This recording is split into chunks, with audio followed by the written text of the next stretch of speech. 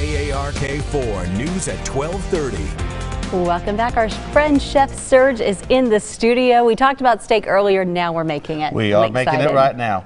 I got a shoulder tender. It's a really neat, nice lean cut. Okay. And this was actually one of those dishes that came to me because I used to not make it very often because I always got the grapes. It's got a nice little grape sauce with the wine. And all of a sudden I saw one of the chefs put raisins instead because you used to have to roast them for hours at a time. So I put some raisins. I soaked them in a little bit of wine for about 30 minutes before you start cooking, and then I get to the steak, a little bit of salt. This is very simple.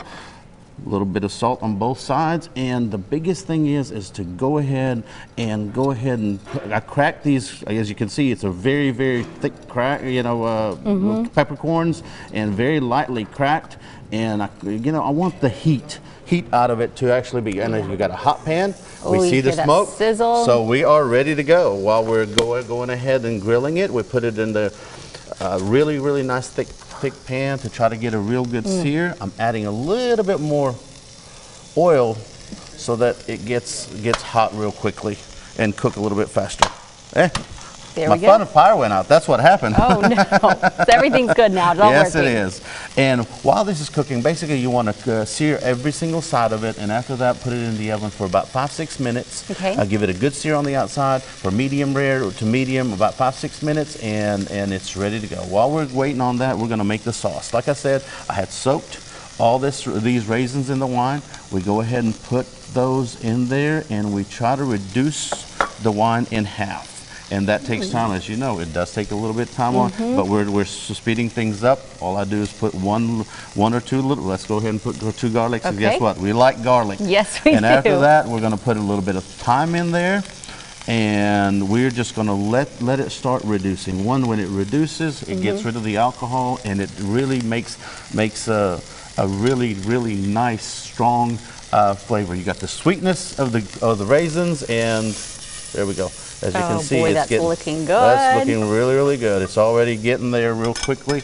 You got the sweetness of the raisins, and with the wine, it balances it real well. And also, you got a lot of heat in the cracked pepper, so it really gives it a very good balance. So how long are we talking reducing 2-3 minutes, okay. And then we add a little bit of veal stock to it.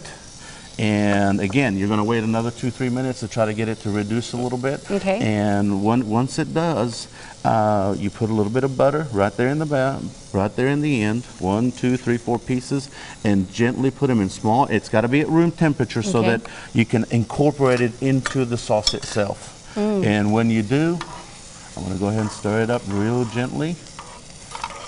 Once you get it all incorporated, and it's going to take, like I said, it takes a couple of seconds. It's beautiful too. So it colorful. is. It's one of this is all of a sudden a simple dish. What used to be so complicated, and as you can see, it's getting done. And once we get it all together, right there's the end product. Let's take a look at that. I'm going to hold it up so you can see just how beautiful the dish is. Looks absolutely amazing.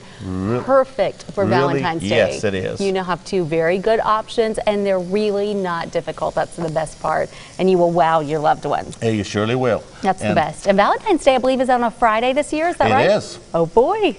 Cooking all day. Thank you so much, Chef Serge. Go see them. They're wonderful. And the recipes will both be on our website. We're back with the dial after this.